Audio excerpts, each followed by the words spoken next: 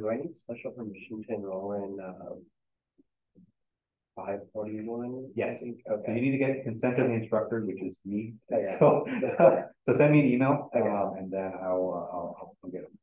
And then I had also another question for if I'm applying a force to an area, is that a distributed load? Yes. Or okay. Yeah. And then I was reading through it, and for refinement, if I'm trying to refine like for the propeller, it's just one single geometry, so I can't really refine a specific area on the geometry. It's just making the element size smaller. Exactly. Yeah. Okay. You can try to add refinement to like specific edges or maybe specific faces on the propeller. Okay. And so maybe if you're seeing kind of a high stress in a certain area, you can apply refinement there. But generally for a part that simple, I would just refine the whole thing. Okay. Just make the size smaller. Okay. And then for refinement, I've seen it used in like a couple of like homework problems and stuff. Is it mean anything more than just making the element size smaller?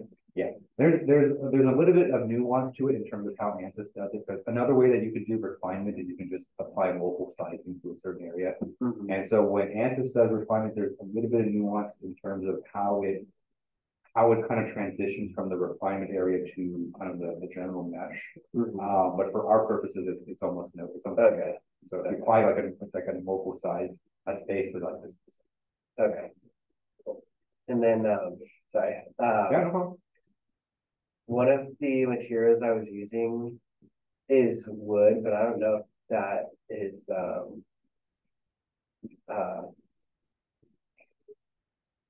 isotropically elastic. It's technically not, but you can approximate it as an Okay. And so if you can look up like an approximate Young's modulus, that's what I did, and I didn't know how accurate that actually was. Or it's accurate in certain situations. So the thing with anisotropy is that if you're loading it in a specific direction, you can use the Young's modulus, and that's totally fine. Okay. It's just that when you apply loading in certain other directions, like especially when there's shear involved, usually, that's when you may have to use an anisotropic. But for this, I mean, for this project, certainly, I'm not expecting you to do it not anisotropic. Okay. So just the isotropic one. And then, sorry, I was trying to do it like simulate like for my forces, like a like what like an airplane propeller would like kind of be like. Yeah. And I like if there's like 5 forces, but 2 of them are like have to do with like twisting of the propeller. Is there a way we can do that on ANSYS? We can. And so you can. That was like not super obvious to me how to do. We haven't done it in an activity yet, but you can apply torque as a mode. And so you can do that as well. Some dynamic forces, it's going to be really hard to replicate in statics.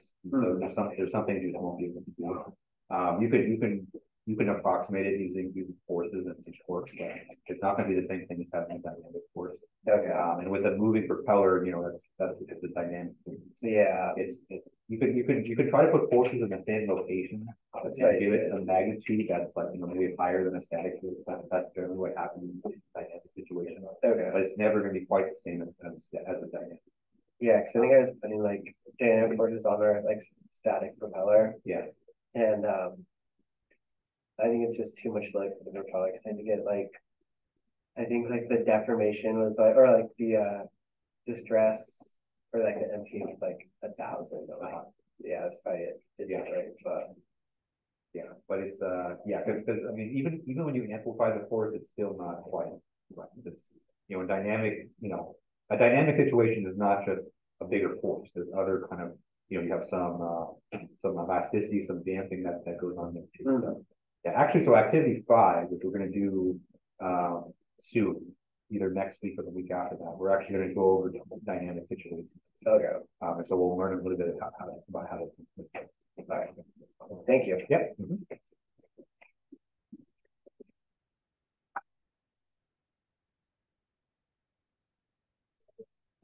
Yep.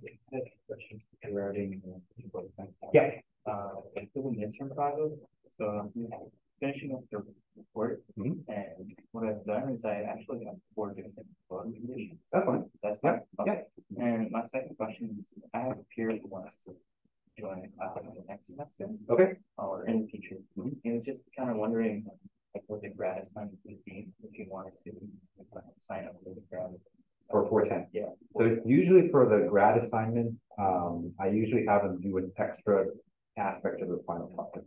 And so because the final project is so open, so I basically let you guys kind of choose your own topic. I kind of do those on kind of just a case by case.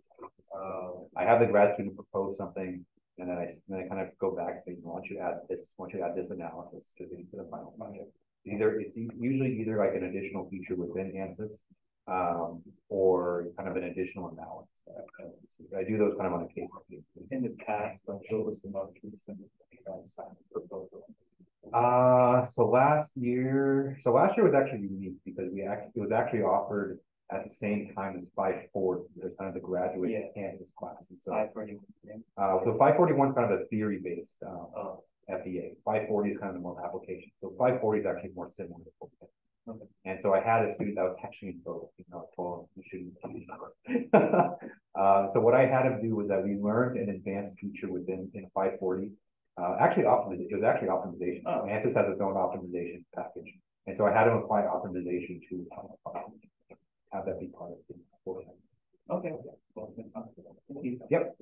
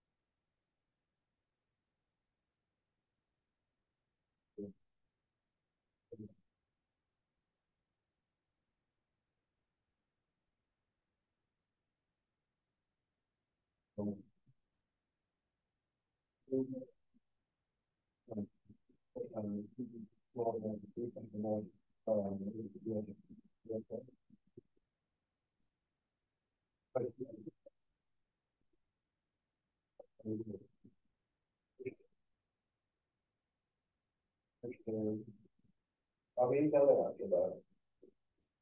So I'll be done after the there.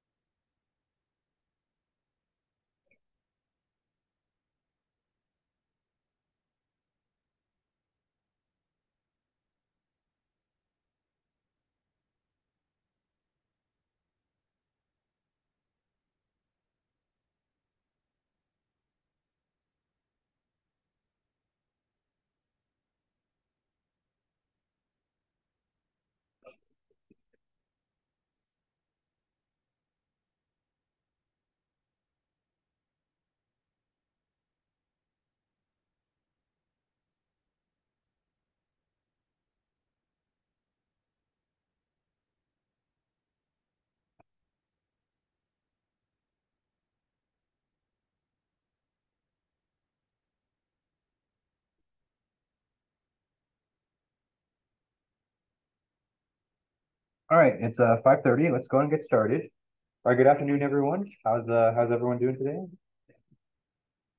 We're good. All right, another week of finite elements. Okay, so today, I think today will probably be the last day we do this direct stiffness stuff. And so we're gonna finish up the example from last time, and then we're gonna talk about one last topic, which is distributed loading. So distributed loading, even though I have it kind of categorized here under direct stiffness, I think this topic is actually good to know, just so that you can kind of understand a little bit better about what's happening when you do a distributed load in ANSYS, which has basically been all our loads so far. And so all the loads we've been applying so far have been distributed. And so, when you do apply that, ANSYS does need to do something in order to make it actually feasible for your finite element problem. So we'll talk about that statement. Okay. Okay, so announcements. And so there's the midterm project is due tomorrow. So I know probably a lot of you are working hard on that. So remember, it's due tomorrow at basically at midnight, and so 11:59 p.m. on Wednesday, November 1st. Okay. So make sure you get that submitted. So I will try to grade those as soon as possible, and so I think the day that I'm most free to grade is Friday. So I'm gonna kind of do my best to try and knock it all out on Friday. But it's kind of a lot. It's because there's a lot of you guys in the class. So if I don't get it done by Friday, then early next week for sure. So before class next Tuesday, they should all be degraded. At least that's my plan. Okay? And so with that, I know I'm kind of behind on grading on some of the other stuff. So I just graded your activity for this morning. So I'm just kind of slowly catching up on grading stuff. This class is not so bad, but actually my previous class, I'm actually quite behind in that one. So yeah, I'm gonna try to catch up on that. Okay. The other announcement I want to make is that the next homework assignment has been posted. It's not an ANSYS activity. It's an actual problem set, and it's based on all this direct stiffness stuff that we've been covering. So springs, trusses, 2D trusses, and finally beams is going to be on that homework assignment. So I just posted it just last night, actually. But actually, after today, you should be able to do everything on that assignment, and that's going to be due in just about 2 weeks. Okay. And so it's going to be due kind of right before our midterm exam, which is going to be the 16th of November, the last day of class before we leave for Thanksgiving. Okay. Okay. So make sure you take a look at that homework. It is a fairly long homework, and so I do want to warn you that it's going to take a while. If anything, just for the writing, because there's a lot of matrices that you have to write. So make sure you get started on it early, just so that you're not kind of frantically doing it. So that's a homework where I think it's actually impossible to try to do it the night before, just by the sheer volume of calculations that you have to do. So make sure you get started on it early. Okay. Okay. Any questions on anything that I just mentioned before we get started for today? Okay. Okay. So let's pick up where we left off last Thursday. And so actually, I'm going to go back to the last week. Okay. Okay. So this is the example that we left on last week. And so we have kind of a two beam system. So we have beam A, beam B, and we have a spring that's attached to it as well. Okay. And so kind of the purpose of this example here was kind of show you how do you combine a spring and also by proxy a truss together with a beam, because the beams have a totally different mode of deformation than the springs or the trusses. Okay. And so what we said was that if you're going to combine elements like this, you want to make sure that their degrees of freedom are matching. Okay. And so what I mean by that is that that they go in the same direction. Okay? And so for this example, what I told you is that the spring here is actually a vertical, right? And so when the spring kind of elongates or compresses, that's going to be in the same direction as the transverse displacement of the beam itself. Okay. And so in this case, we have a matching. And that matching is going to be reflected in our global stiffness system. Okay. And so what you're going to see is that the entries for the spring are going to overlap with the entries for the beam. Okay. Okay. So let's go ahead and continue that. Okay. So let's start our direct stiffness kind of recipe here.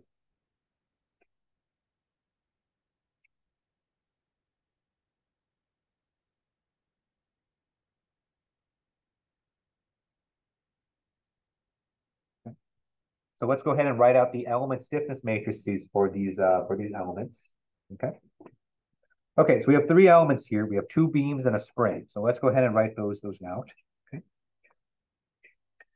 Okay, so element A here is a beam. So let's go ahead and write out the expression for that. And so the element stiffness matrix for a beam we went over last time. So it's EI over L cubed multiplied by 12, 6L minus 12, 6L. And then we're going to write that into the first column like we usually do. Okay. Next, we have 4L squared minus 6L, 2L squared. Okay.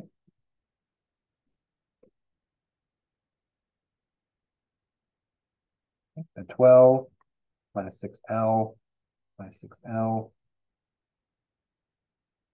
4L squared. Okay. So that's our 4x4 element stiffness matrix for a beam. Okay. And then just like we normally do, we're going to write out the degrees of freedom or the nodes that this beam is attached to. Okay. And so element A is attached to nodes 1 and 2. And so what we're going to have here is excuse me, I always use U.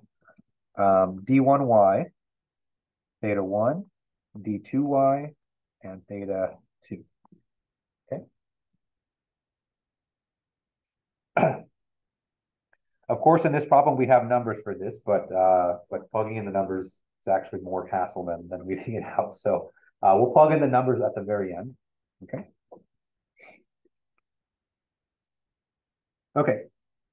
Then we have element B. So element B is also a beam, and in fact, it has the exact same properties as the first beam. So, and so the numbers inside the element stiffness matrix are going to be the same, but remember, element B is going to be different in that it's attached to different nodes. Okay. So let's go ahead and just write in very quickly the entries of this element stiffness.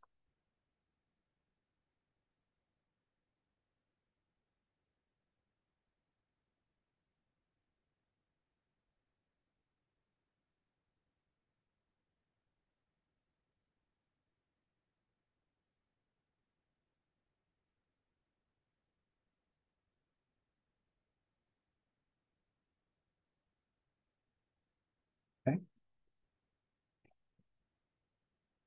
Right, so it's just literally just a carbon copy of kind of what's above it. Okay. The only difference for element B here is that it's attached to nodes 2 and 3. So we have D2y, theta 2, D3y, theta 3. Okay.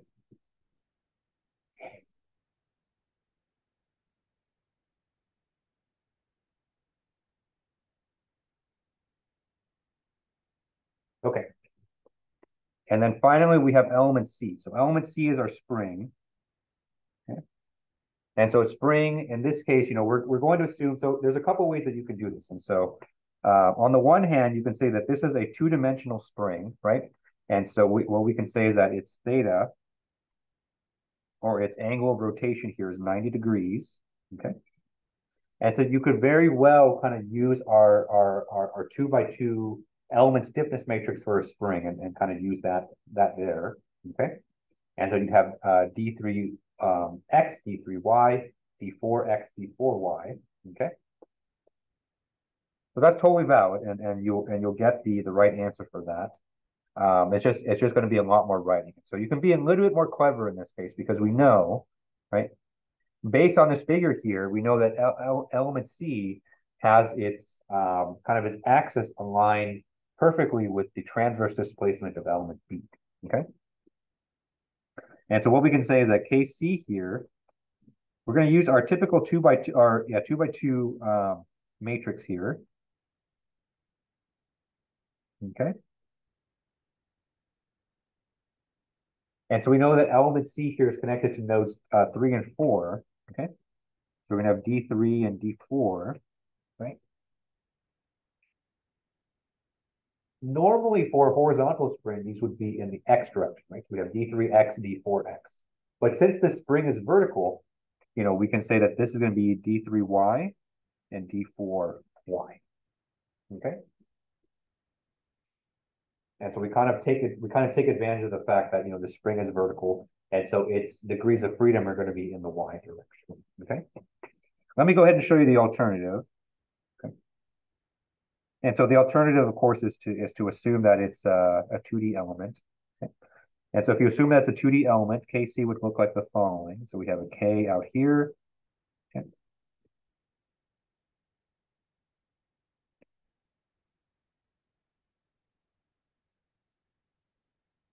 Okay.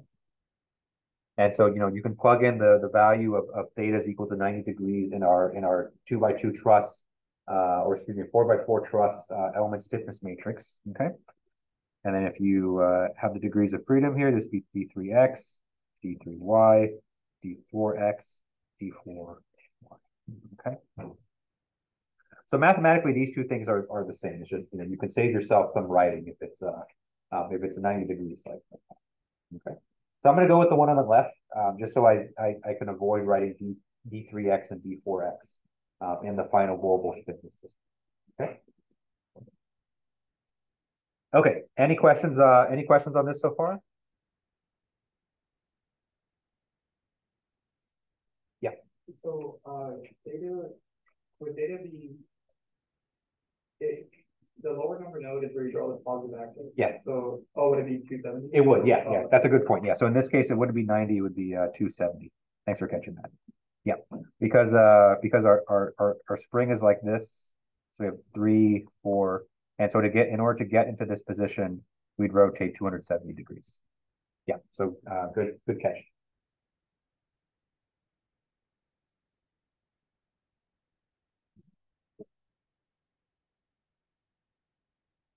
All right. Any other questions on how we obtained these?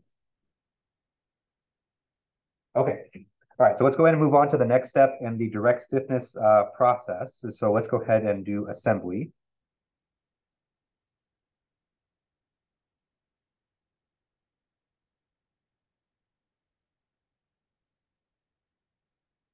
Okay.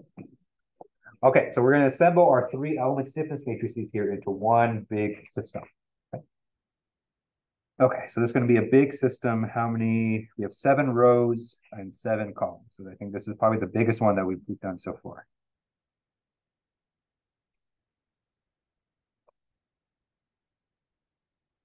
Actually, let me write in the columns first. We have U1Y, U1. Keep writing U, should be D. D1Y, D2Y, theta 2, D3Y, theta 3, and D4. We don't have a theta 4 because the node 4 is only attached to the spring, and so we don't have to consider any rotation at that node. Okay. Okay. And then we have the rows. So we have D1Y, theta 1, D2Y, theta 2, D3Y, theta 3, and D4. Okay. Good.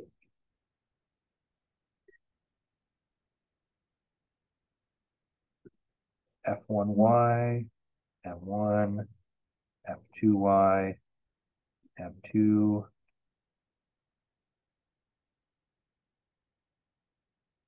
Okay. Good. So it all fits on one page, which isn't always the case.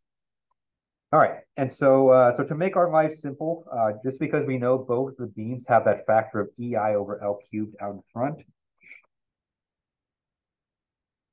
okay, I'm just going to put that factor out in front just for now, and so it's going to make our placement here a little bit easier in terms of writing. But we have to make sure that when we place our spring element stiffness matrix for element C, we take that into account because our spring element stiffness matrix does not have an EI over L cubed. But I'll mention that once we get there. Okay. So let's go ahead and start adding these in. Okay, so we'll start with element A. So element A is nodes 1 and 2. So we're going to highlight all the rows and all the columns that have to deal with nodes 1 and 2. So that's all of these guys there. That's going to come down to just about here. Okay. Okay, so that's element A. I'll fill it in all together in a second, but let's box all the elements first.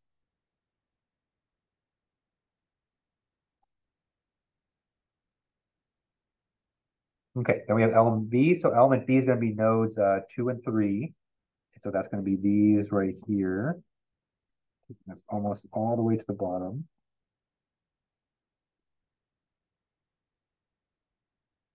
Okay. So we have that overlap for node 2 because that's where the two elements are attached, right? And so it makes sense that there's overlaps at node 2. Okay.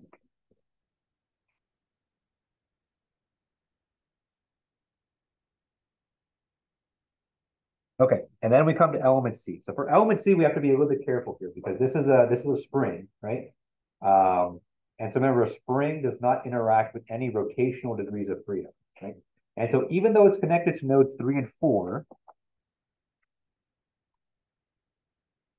okay, notice that how at node 3 we're computing theta 3, but the spring is not going to interact with theta 3. So this could be nodes 3 and 4 excluding theta 3. Okay. Because if you look at our element stiffness matrix for our spring, it's only D3Y and D4Y. Okay, so theta 3 is not in there, which makes sense because our spring is only a 2x2 element stiffness matrix. Okay. Okay, and so those parts here, so we're going to do D3Y and D4Y. So this is going to be it's going to be separated out. Okay. So we have one entry right there. So that's going to be the D3Y location. And then we have this one right here. Okay. So that's D3Y, D4Y.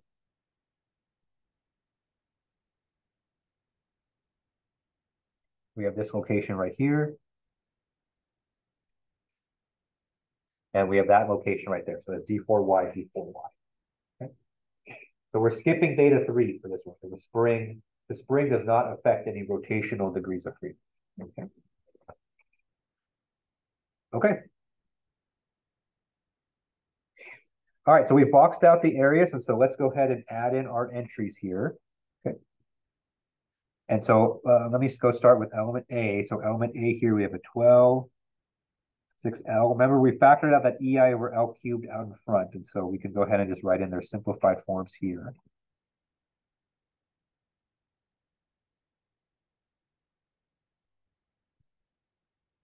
L squared, 6L, 2L squared. Okay.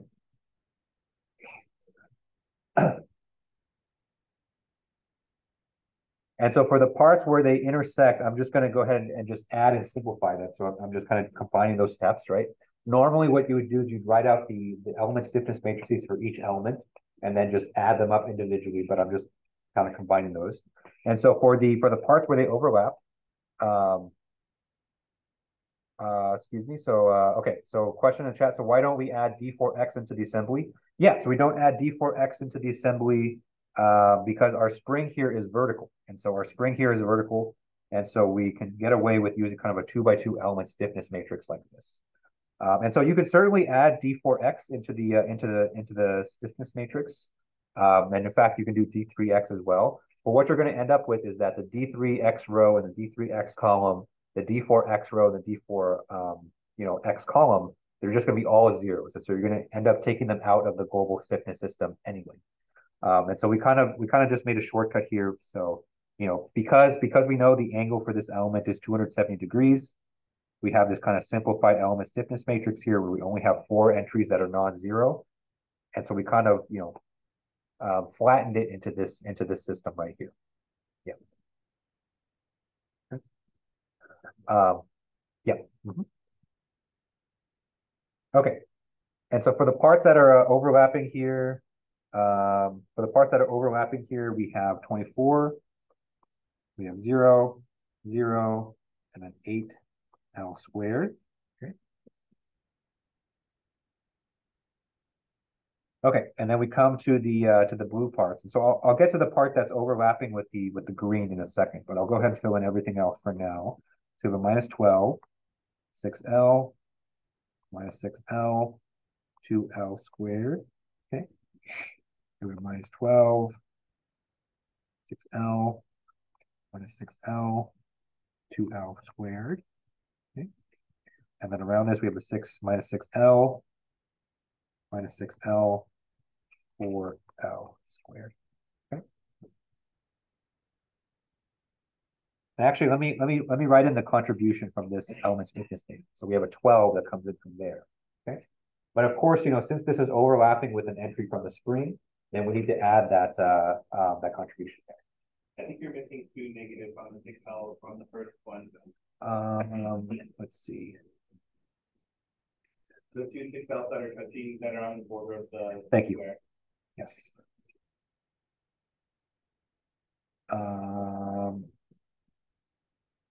I think I had it. All right, let me see. Yeah, you're right. So both of these should be negative. Thank you. Mm-hmm.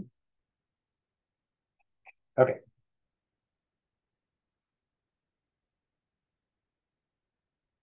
Okay, so for the overlap parts, and actually for all the spring elements in general, we have to add their contributions, right? And so we know from its element stiffness matrix, it has a contribution of K, okay? And so in some sense, we're going to have a K here. Minus K, positive K, plus K, okay?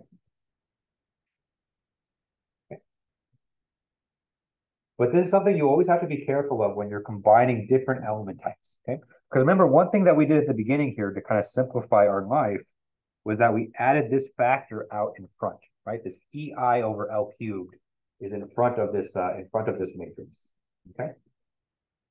That EI over L cubed is not present for the spring. And so we have to kind of almost reverse it for when we add our spring contributions here, okay?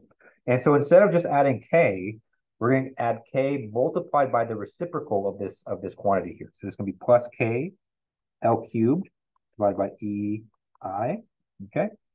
And so that L cubed over EI is going to take place on every entry here. So the minus K L cubed over EI minus K L cubed over EI, K L cubed over EI, okay?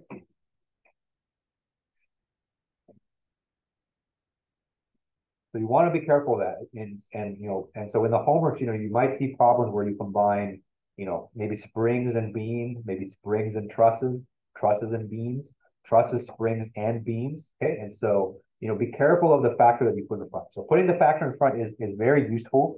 It's very nice to kind of simplify the amount of writing that you do. But when you have different types of elements, you want to make sure that you take that into account. And you kind of pre-multiply by the reciprocal if you have to. Okay. Okay.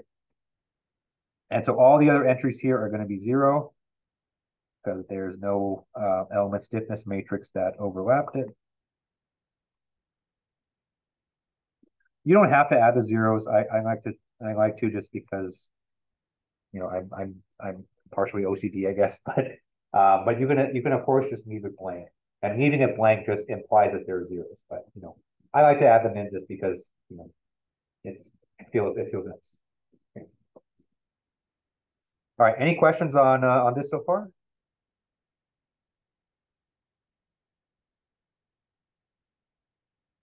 Okay. All right. So that is the assembly part, and so the next step here is to add the boundary conditions. We use orange.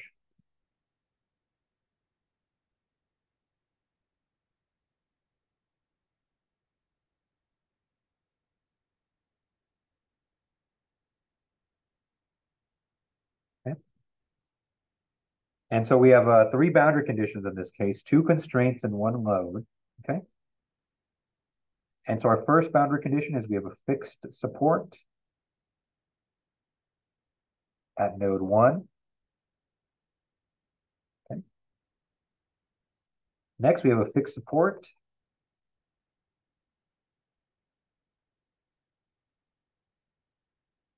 at node 4. And then our mode is we have a downward mode.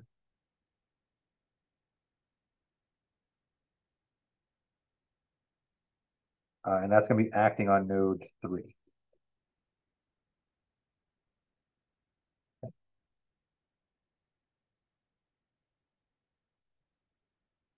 Okay. So let's go ahead and apply these boundary conditions. And I'm just going to do them kind of in line here. Okay. So first, let's apply the fixed support on node 1. And so fixed support means that it basically stabilizes all 3 degrees of freedom. So the y displacement, the rotation, as well as the x displacement. Okay? So of course, we don't have the x displacement here because we have beams, but we do have a transverse displacement and a rotation on node 1. Okay. So that's going to knock out the first 2 rows of the matrix. Okay. We're going to say goodbye to all these entries here.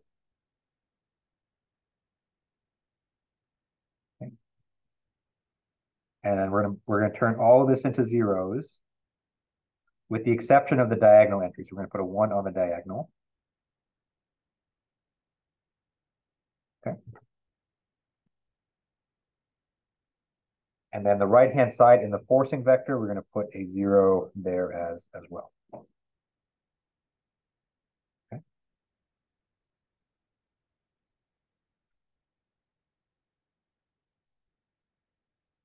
Okay, so that's the fixed support on node 1.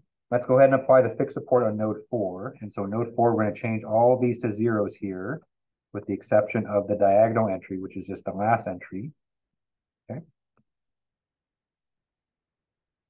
I know most of these are zeros already anyway, but we'll go ahead and change it to orange. Okay.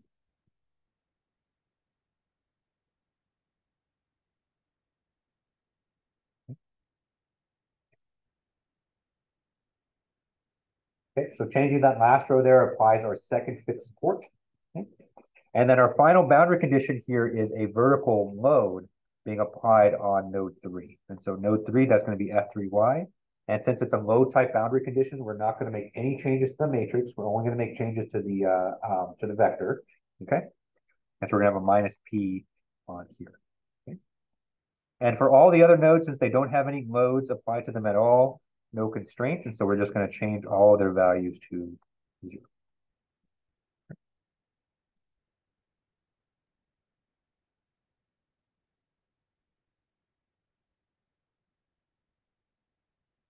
All right, and so that's our system, and so now this is ready to plug into MATLAB. Okay, and so again, I'm not expecting you to solve this matrix system by hand. That would be crazy. And so if we plug this into MATLAB, we get the following result.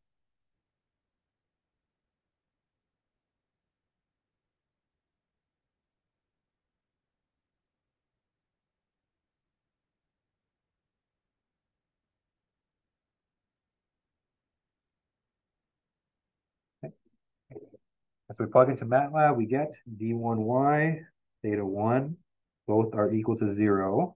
Okay, so that's where our fixed support was. d2y is equal to minus 0.02 meters. Okay, theta 2, typically, so when you solve the system, in MATLAB, the numbers that you get for the thetas are in radians. And so this is going to be a minus 0.012 radians. Okay. Okay, then we have d3y. d3y here. This is where the force was applied, so we should get the greatest amount of displacement here. Okay, so our d3y here is minus 0.0638. And then our theta 3 is going to be minus 0.016 radians.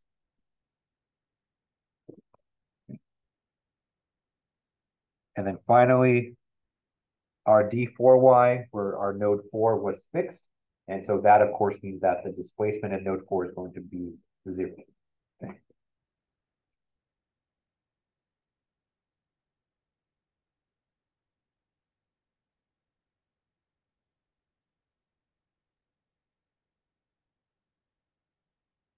Okay, so that is our result.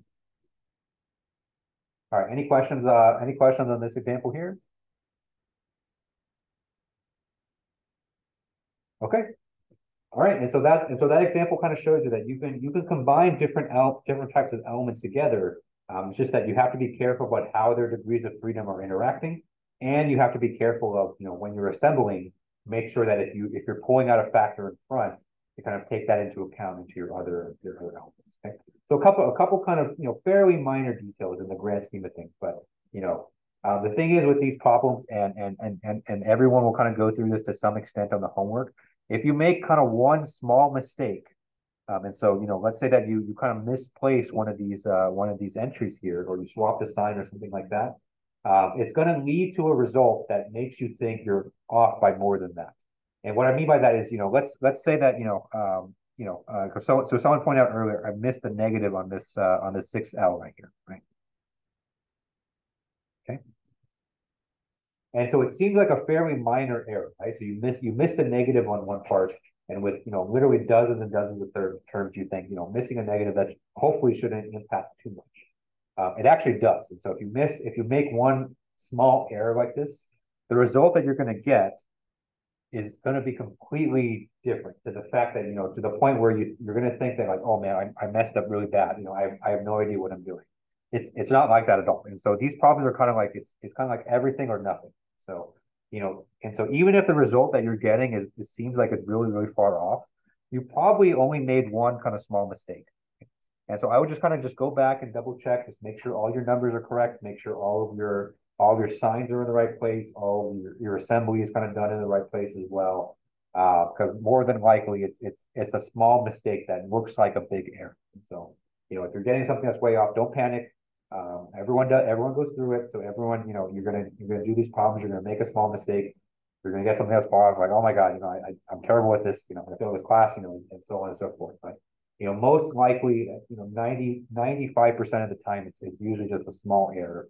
And but the unfortunate thing is that there's so many numbers to use. There's so many kind of steps that it's going to be really hard to find that kind of small error. So.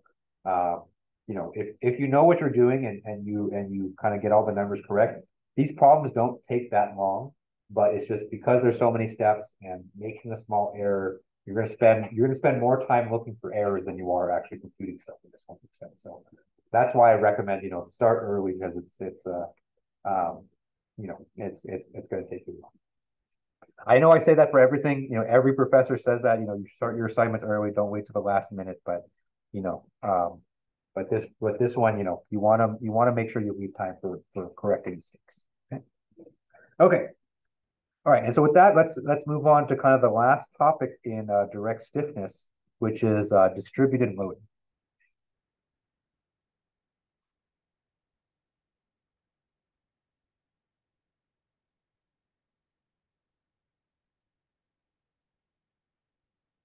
Okay.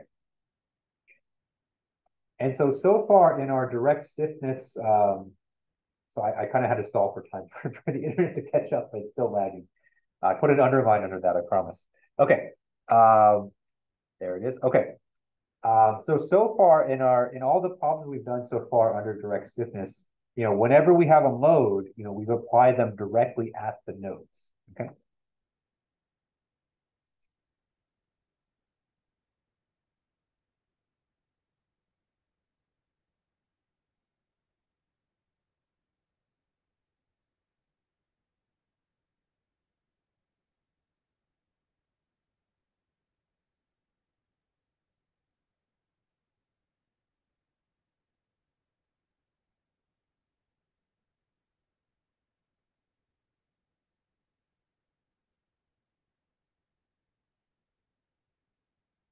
Okay. And given kind of given the process that we've been going through, to solve these problems, that makes perfect sense, right? And so just the way that we've kind of set up our global stiffness system, right? When we have a load that's being applied at a node, we just kind of plop that right into the matrix. Okay, so that's kind of a fairly minor detail up to this point, but it's one that kind of makes sense given the process that we've gone through. Okay.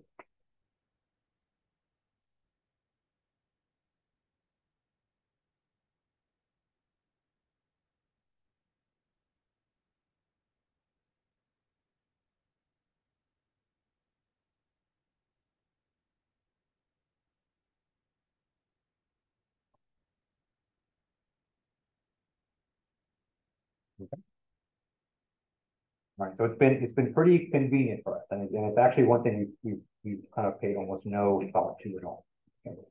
But in reality, if you think about the activities that we've been running in ANSYS, we almost never apply a nodal load. There was just that one really random time in activity 3 that we applied a nodal load. Right?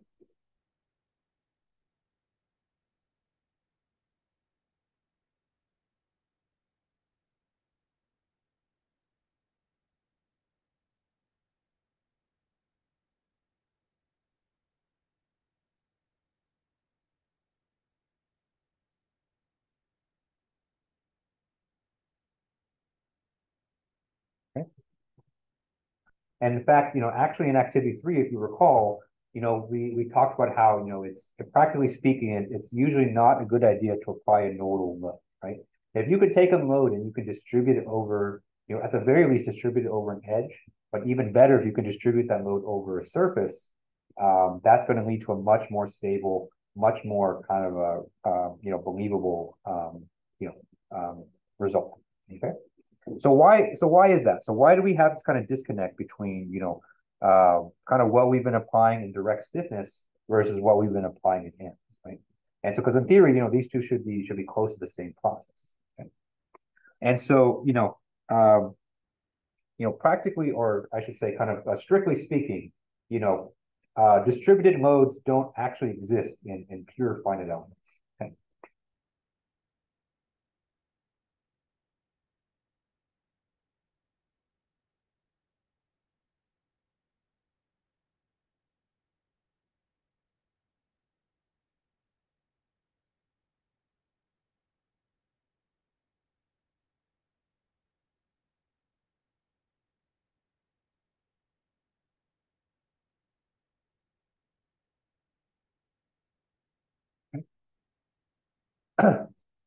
So this is an important point, right? And so even though we've been applying distributed loads within ANSYS, what ANSYS is actually doing underneath the hood is that it's taking your distributed loading and actually converting that to what I call equivalent nodal loads.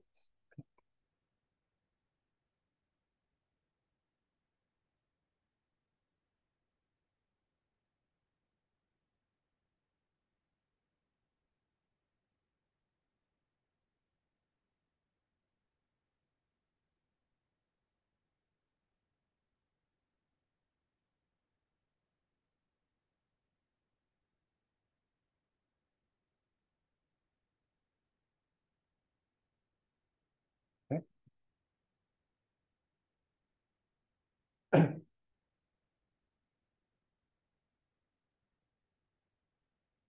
Because when ANSYS is applying loads to your model, right, it's basically applying loads to a mesh, okay? And that mesh has elements and nodes, just like our direct stiffness problem, right? Given, the ANSYS meshes and nodes are a lot more complex, in essence, it's kind of the same thing, okay? And so with that in mind, ANSYS is kind of doing the exact same process that we're doing in direct stiffness. And so it's generating these element stiffness matrices. It's generating this global element stiffness, our global stiffness system. It's, applying boundary conditions. It's modifying the matrix and stuff like that, right? And so if you kind of look at all the examples we've done so far, for all of the direct stiffness problems, the rows and columns of our matrix correspond to not the elements, they correspond to the nodes. Okay.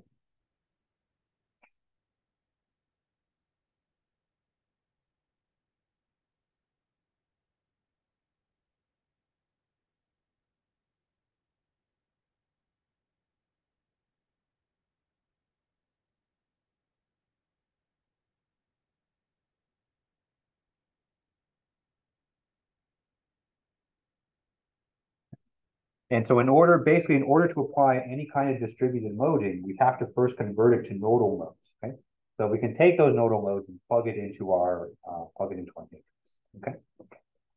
And so visually, it looks something like this. And so I'm going to draw you kind of a very simple picture here. Okay. So let's say that we have a beam. And on this beam, we have distributed loading. Okay. We have a load that's being applied on top of the beam. Okay. Where our distributed loading is some functions, we'll call it Wx.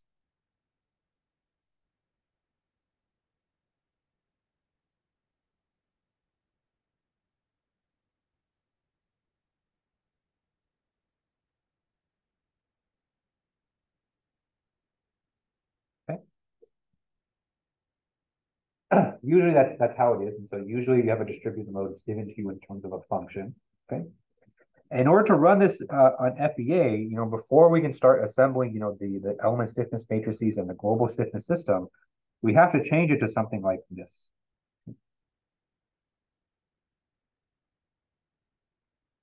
Okay. So I'm just going to assume we have just a single element here, right? And so this has to be converted into two nodal loads, okay? So one nodal load on each side of the element, okay? And sometimes you're also going to need a nodal moment. Okay? So this would be F1y, F2y, M1, M2, okay?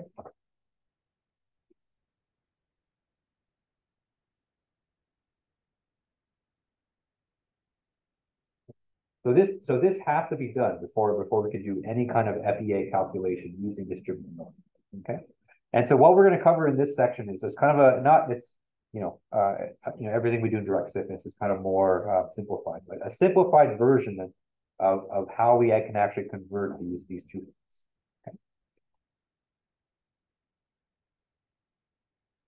Okay. All right. Any questions on this so far? Okay. All right, so how are we going to do this? How are we going to perform this transformation here?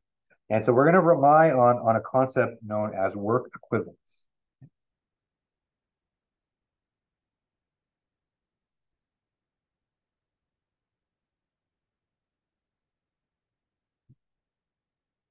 And so the argument that we want to make is that, by converting a distributed mode to a nodal mode, right, they should be equivalent, right? And so I kind of use that term a little bit liberally at this point. Okay?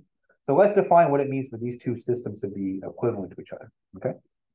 And so for two systems to be work equivalent, then the amount of work or the amount of energy that they impart on the structure should be the same, okay?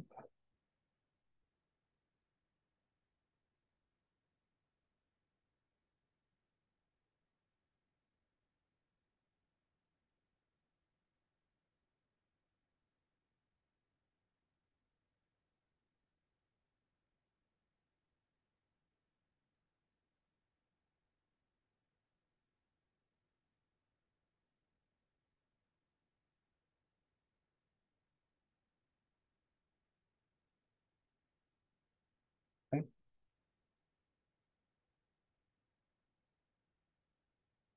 Because for any given elastic structure, right, the amount of work that you perform on it leads directly to its deformation. Right?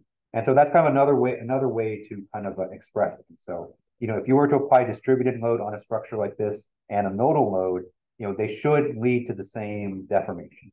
And having the same deformation means that, the amount of work that's being done is equivalent. Okay. Okay. And so another way to kind of express this is that, we can say the work done. I don't know why I put in parentheses. So we're going to say work done by this distributed system has to be equal to the work done by the nodal representation. Okay. Okay.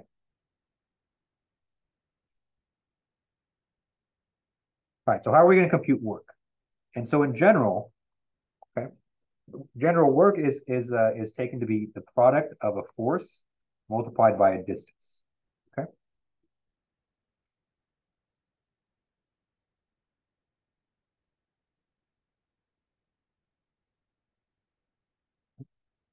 You apply a force on an object over a specific distance, then that is work that's being done. Okay. And so I think the easiest example of this is gravity, right? And so if you take an object and you let it go, right, the object is going to fall a certain distance to the floor. And so if we take that distance from the top to the floor and we multiply that by the force of gravity, that's how much work gravity is doing on that object. Okay. Alternatively, just because we're dealing with kind of torques and moments here as well, another way that we can compute work is by taking the product of a moment multiplied by its corresponding angular displacement. And so in other words, rotation. Okay. And so it'll be m times theta, where m here is a moment or a torque, and this theta here is rotation. Okay. And so let's use that concept here. And so for a nodal beam, and so for a beam that we've been working with so far today, okay, we have 4 degrees of freedom on a nodal beam.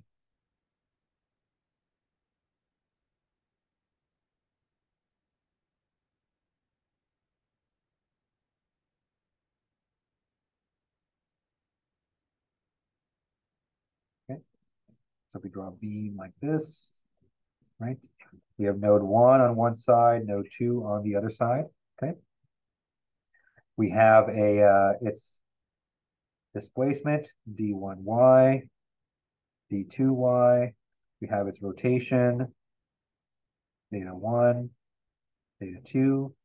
Okay, but then also we have its nodal forces and nodal moments, right? So we have its F1y, we have its M1, and we have F2y and M2. Okay.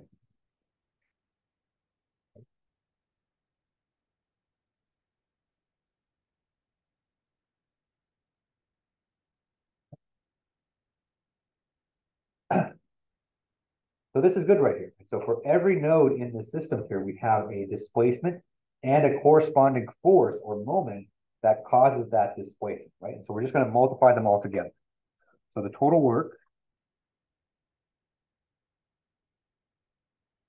done, okay? We're going to have 4 terms here because we have 4 degrees of freedom, and each of the terms is just going to be the product of the force and the deformation that results from that force, okay? So we have F1y multiplied by D1y plus M1 theta 1 plus F2y multiplied by D2y plus M2 theta 2. Okay. And so this right here is the work of the nodal system.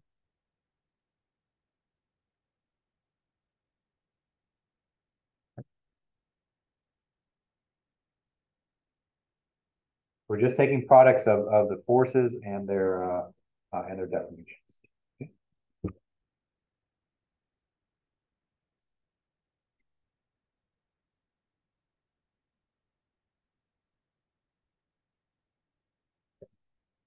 So that's good.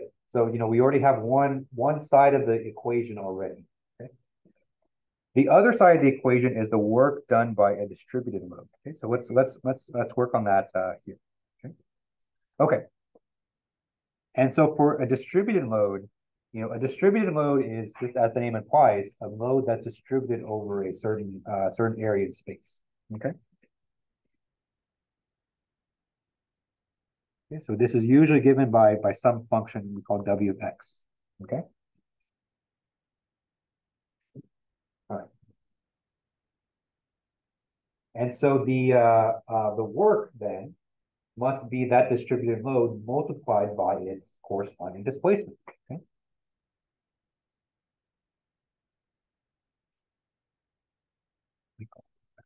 Not d1.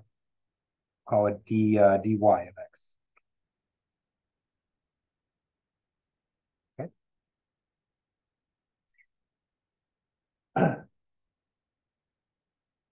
The work done by the distributed load is the product of the distributed loading multiplied by its corresponding displacement, both of which are functions of x or functions of space. Okay.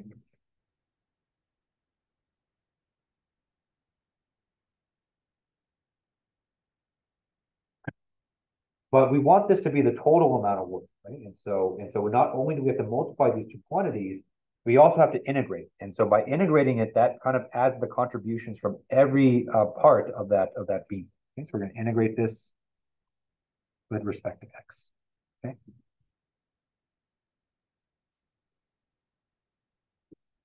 And we're going to integrate from 0 to L. We're going to put a definite integral here. Okay, so let me go ahead and label these quantities. So this w of x here is our mode function. Okay. for the most part, at least for the problems I'm going to give you, and even in general as well, this load function is given. Okay. Because that's something you're kind of directly applying to your finite element simulation. So you're going to know what the load function looks like. Okay. And then this dy of x right here. So this one's new. So we haven't really seen a function like this before. So this dy of x here, this is the distribution of displacement in our v as a function of x.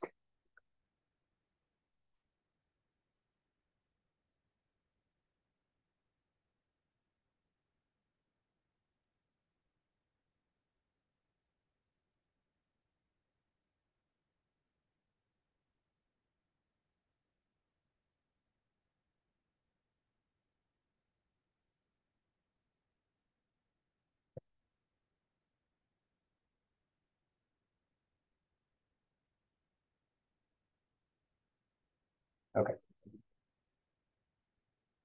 And so let's kind of take a moment to look at this integral expression that we have here. Okay. We have two main terms, and so we have the w of x, but the w of x we're not going to worry about because that's going to be given to us, and so that's not something we have to worry about. The integration, even though integration, I know it's a pain in the ass.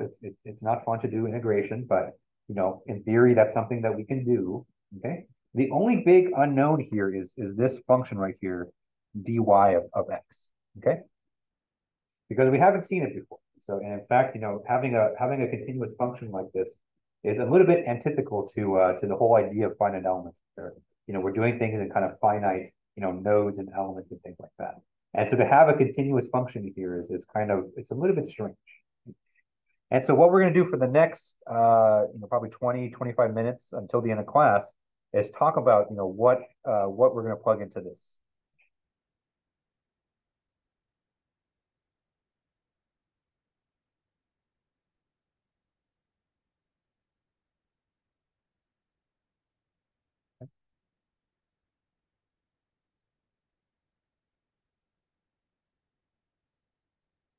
Okay. Any questions on this so far? Okay. All right. So let's work on that. So I'm going to go ahead and scroll down here. Okay. And so this section will be distribution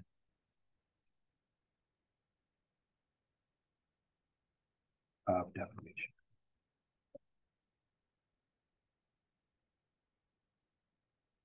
And a dy.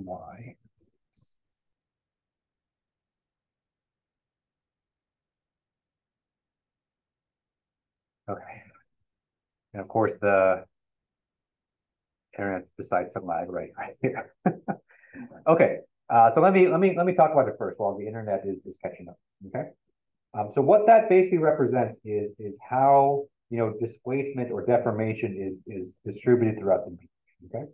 And so in every kind of direct stiffness problem that we've done so far, we've solved for the deformation at different nodes in the structure, right? Whether it be the trusses, whether it be beams or springs. Okay. But that's not the only place where deformation is occurring in our structure, right? And so in between all of the nodes, deformation is occurring as well. Okay. And so if we draw kind of a beam, like this, okay. All right, so this is kind of a typical situation. And in fact, let me make it very similar to our examples here. So let me draw a node in the middle. Okay. And so if we were to solve this beam, we get values for D1y, D2y, and D3y. Okay. Right. I'm gonna ignore theta for a second, right? And so let's say D1y is equal to 0 because that's where we fix the beam. Okay. And so we'll say that D2y is minus 0.02 meters, and we'll say D3y is 0.06 meters. Okay. So kind of stealing the numbers from the last example. Okay. And so if we were to draw this, it would look kind of something like this. Right? I'm gonna exaggerate a little bit.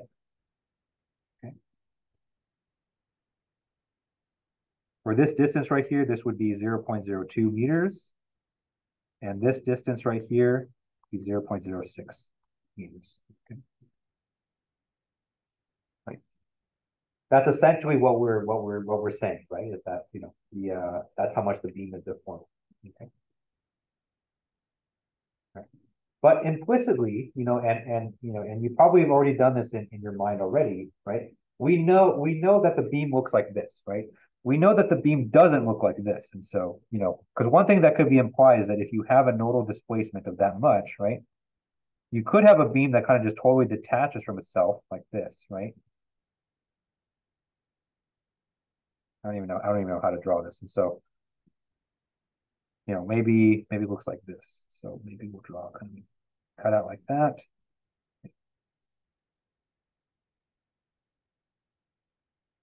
Okay. Where this distance right here is 0.02, and this distance right here is 0.06, right? We know it doesn't look like that, right? So when we solve a beam and we say its displacements are, it's not that just one slice of the beam is deforming. We know that the deformation is distributed kind of smoothly throughout the entire beam, right?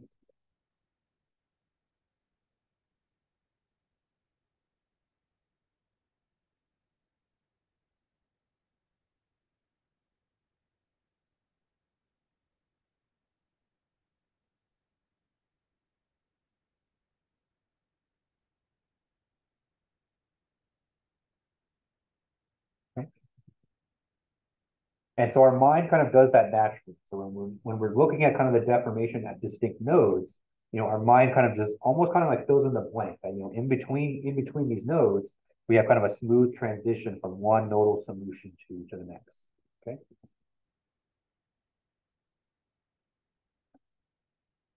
But in order for that to happen, in order for us to have that smooth transition, we need to have some kind of function that represents kind of the transition of deformation from one node to the next. Okay.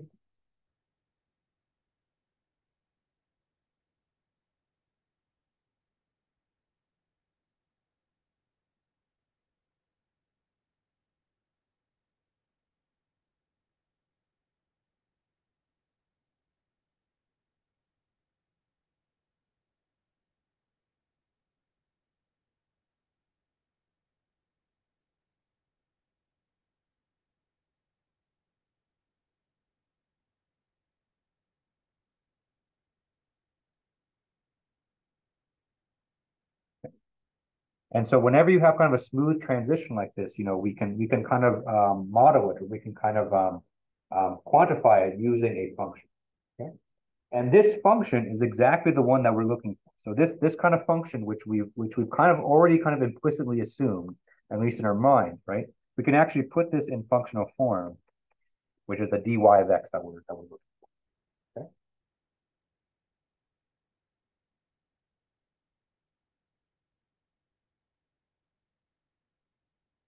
Okay.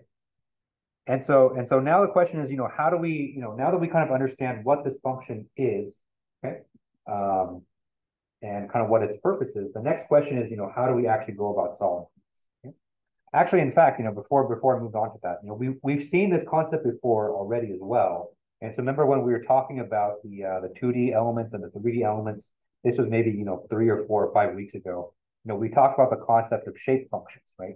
And so this is exactly what those shape functions are. So the shape functions serve this exact purpose. So you can almost think of this function, this dy of x, as exactly the shape functions that we've discussed before, except in a much simpler form, because this is just a 1D system.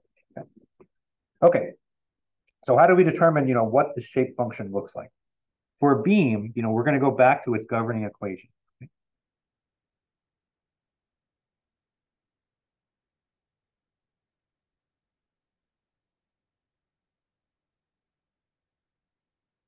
Actually, this was something that we did kind of gloss over at the beginning, but it's okay. It's okay. We can kind of pick it up from here.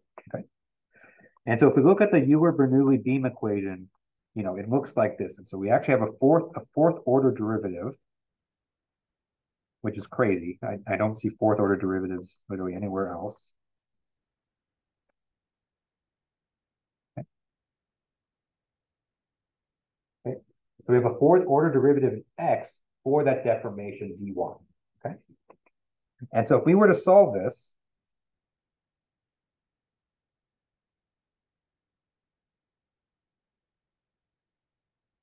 our solution to this equation here would be a cubic polynomial.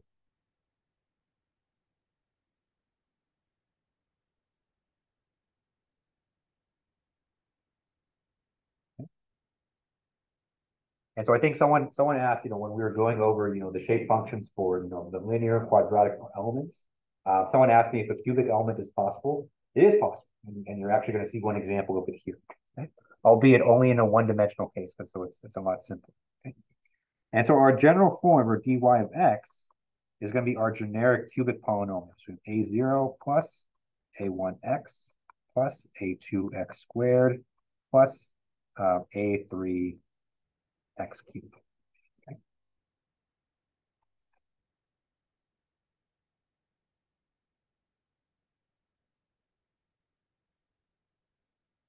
Okay. Well, remember our a coefficients here, a0, a1, a2, a3, those are arbitrary coefficients that we can solve for. Okay. Okay. And so how are we going to solve for these coefficients? Okay.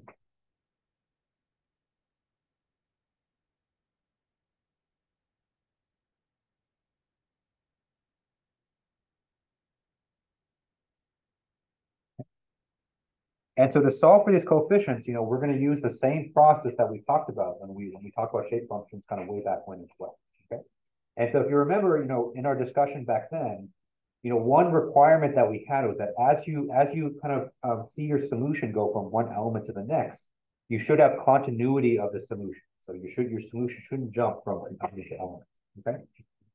And so another way to express that is to say that, we're going to enforce that this function satisfies the nodal solutions.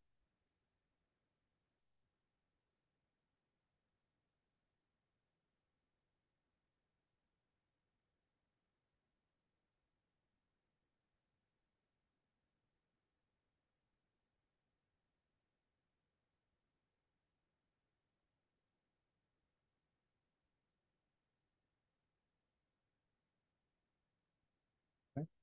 And so we're going to have four equations here, and these four equations are essentially going to be our boundary conditions. Okay?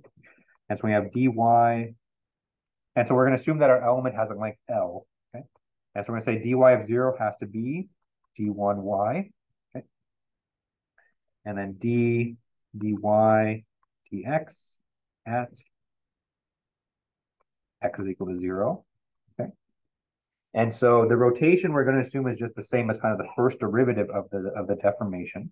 Okay? And so that's going to be theta 1. And then we're going to have the same things on the other side. And so at x is equal to L, that's going to be node 2 in our system. So dy at x is equal to L is going to be equal to d2y. Okay.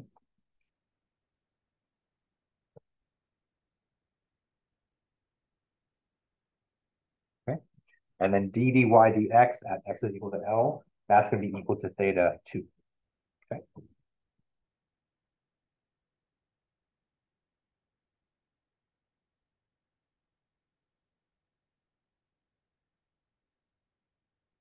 Okay.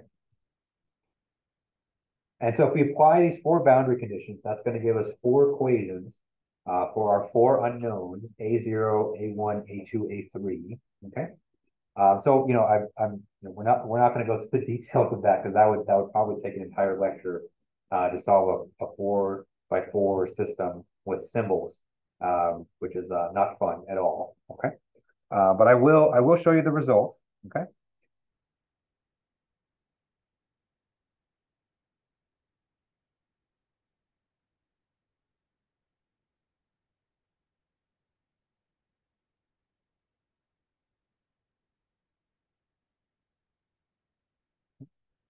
We get the following function. Okay, so we have dy of x is equal to, okay, and this is quite long, so bear with me. So we have 2 over L cubed multiplied by quantity d1y minus d2y plus 1 over L squared times theta 1 plus theta 2. Okay. All multiplied by x cubed. Okay. So that's solely just the x cubed term. Okay. Okay, then we have the x squared term. So this is going to be a minus 3 over L squared times d1y minus d2y minus 1 over L 2 theta 1 plus theta 2. Okay. Inside that square brackets there, that's the x squared term. Okay. The last two terms are really easy, so don't worry about it. So the linear term here is theta 1x. And then the constant term here is d1y.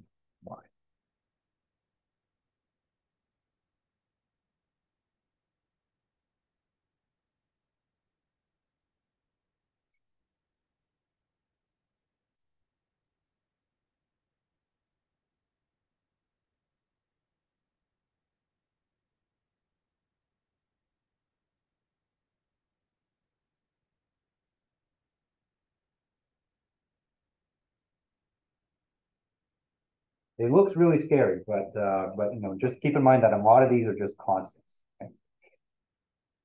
Because the next step is to actually integrate this. And so that's the kind of the next step here.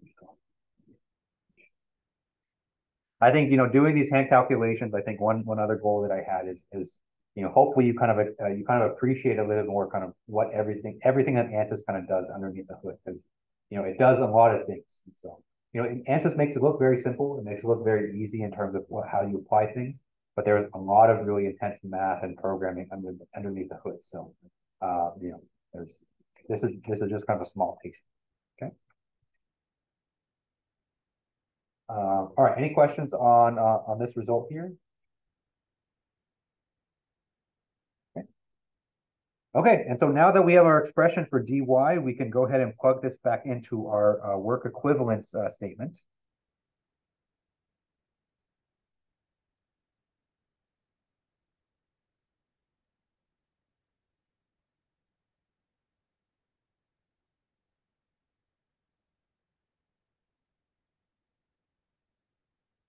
Okay.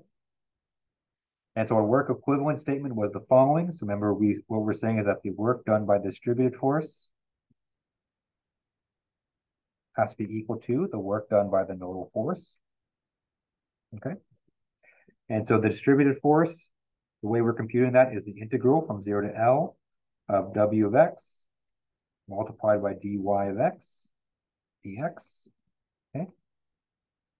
And this is equal to the nodal work. So that's F1y d1y plus m1 theta 1 plus f2y d2y plus m2 theta 2. Okay.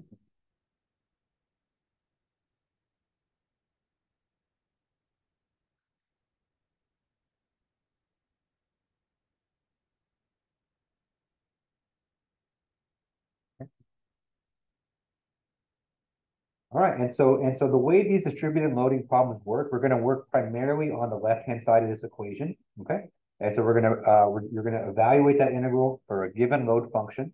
Okay, and for the dy of x, you're going to plug this one in right here. Okay,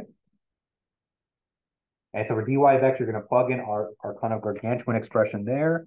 The w of x is going to be given, and so this can be given by the problem.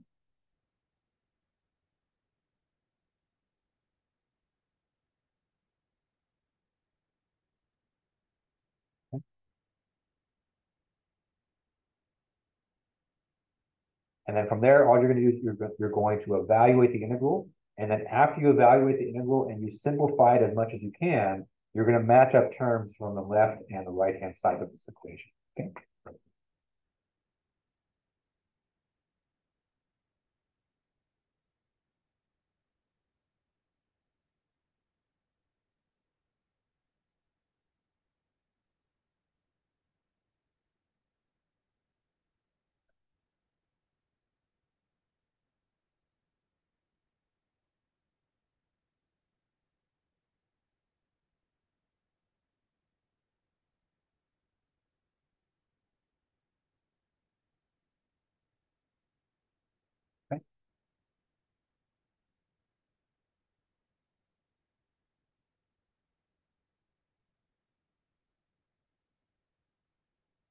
And so what you're going to get in that case is that once you kind of match up the terms, what you're going to see is that you're going to have one term that has a D1Y, another term that has a theta 1, another term that has a D2Y, and another term that has a theta 2.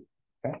And so what this is going to give you is going to give you basically four simple equations for F1Y, M1, F2Y, and M2. Okay. Okay, so after you do this integral and after you kind of process everything and simplify it, you're going to get expressions for these. Okay, and these are perfect because these four quantities here, these are the nodal nodes that we're looking for.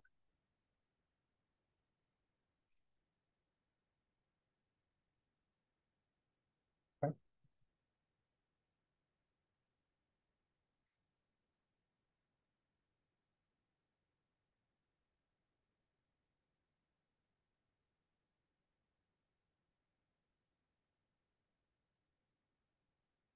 All right, and so the next thing that I have here is just an example, and so it's a fairly lengthy example, so we'll probably do that next time. I don't think it's going to take it's lengthy, but it's not going to take us the whole time. It's only a page and a half in my notes here, so and it's mostly just integrating stuff. So let's go ahead and do that next time. So let's end a little bit early today. Are there any questions on any of this before we wrap it up for today? Okay. All right. And so remember, the project is due tomorrow night. I have one more office hours before they're due. And so that's at 5:30 to 7:30 or 5:30 to 6:30 p.m. tomorrow. And so, you're definitely welcome to come ask questions, but, because it is, probably literally 6 hours before it's due, hopefully it's only like just formatting questions on the report.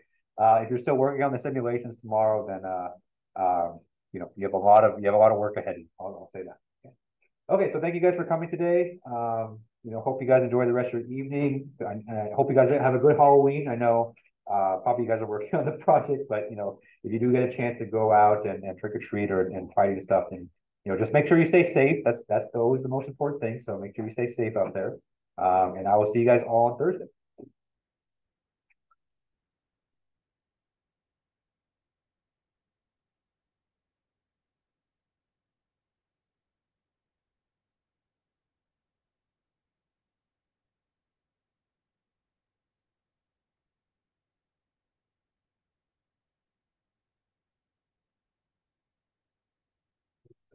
What's up? Sure.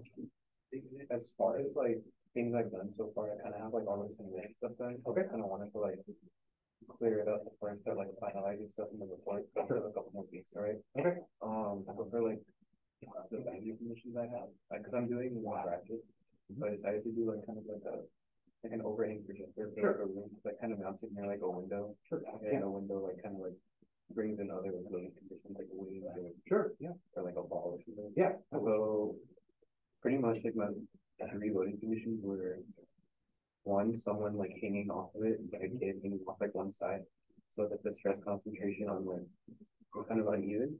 So the two fasteners had like a high stress concentration, the other side was like normal. Yeah. Then for another one, I had like a baseball coming through the window and hitting it off the side of the beam. Sure. And then the last one was like a wind force coming in the window as well. Yeah. So those are all like solid. Yeah. Okay. That's good. For sure. And I also had a question about like the keywords. Yeah. Like kind of don't worry about the keywords. So that template I gave you guys is kind of a standard template for scientific papers. And so normally those keywords is something that you put so that your paper is kind of easier to search for on Google and stuff like that. But we're not publishing, so we don't have to do it. Okay, yeah, just don't show. For sure. And then as far as like results go, you can for like max deformation, and then whatever we establish like personally for our objectives. Exactly. Like for mine, I established that I wanted to calculate sequence. Sure. I would include that with like things. Okay, that's perfect. For sure. Thank you. I appreciate it. Yeah. Hey, Luke, I had two things for you. Yeah. Have you gotten like any information yet from Sam or other guys about the conference Watkins this weekend, or? I haven't, no. Not yet, okay, so just wanted to remind you about that. I think they're gonna put something out during the week. Okay, But it should be like from the morning-ish to like afternoon. okay. So it shouldn't be too long. If you want to say that there's an alumni part too, so I'm speaking if you want to be there for. Okay, yeah, You're yeah. more than welcome to. Yeah, I haven't heard anything, but I'm free this Saturday. So Okay. should be Let's just have to get an email you. Okay. So. Yeah, oh, yeah, if you emailed me, it might have gone to my junk. So Okay. I've turned up the addresses of my junk folder. Okay. Because I got a lot of junk from the schools. Okay, if I see it, I'll forward it to you. Okay, so yeah. So you know. Yes, if it's coming from you, then for sure it won't go to junk. Okay. Okay. So yeah, send me the info and then I'll be there. Okay, and then the other thing is, it's like sort of like an advisor question. If I were like, is there like anything special I have to do if I personally wanted to hold up graduating for the summer just to be able to do like a co-op for a company? So if you've already applied, did you already apply for spring? So we would have to change that. So there's a couple ways that we can do that. There's a form. Okay. You have to pay like $10. So don't do that. Oh, okay. Don't you give this school enough money. Don't give this school money. So we can send an email to someone to change it. So Okay. Go ahead and send us an email to dsme_advising. Just say that you want to kind of push back your graduation date to take a co-op, and then we'll forward that email to the guy, because we know the guy that actually. Okay, I could like still walk, but like graduate. Of course. Okay. Yeah. So for the spring commencements, because people can graduate either spring, summer, or fall, and so for this upcoming spring 2024, that's for the spring 2024 graduates, summer 2024 graduates, and the fall 2023. Okay. And so you'll still be able to walk this. Okay. Cool. Sounds good. That's all I got. Thank you. Yep. Hey, just wanted to ask you about answers in general. Yeah. Because I'm trying to do this thing for Baja. Yeah. When I put, I'm trying to make a load, right? And I feel like 2 points, will the load be distributed among those 2 points? Yes. Or will it be? It'll kind of, yeah. So if you do 2 points, it'll basically count it as all one big area and distribute that load kind of evenly between the two areas. So for example, let's say I'm trying to put 200 pounds of force and I pick 2 loads, it'll be 100 and 100. Basically, yeah. Okay. Good to know. Also, if I were to put a material that isn't on there, when we did it before in one of the workshops, all we put down when we made the new material was it's the Young's modulus and the ratio. Yep. That's the only 2 things I need. I would put the density too, just in case, because I think someone else had some issues because they didn't put the density in there. Because if you add a load for standard earth gravity, it's going to be expecting the density. But even if you don't use that, it's still good to have the density. Just anything else? Just those 2. So for static situations, just those 2. Then I just need density then. Thank you. Yep. Have a good night. You too.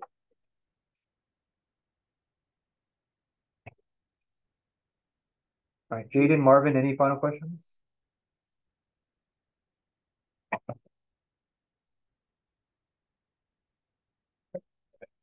One more thing.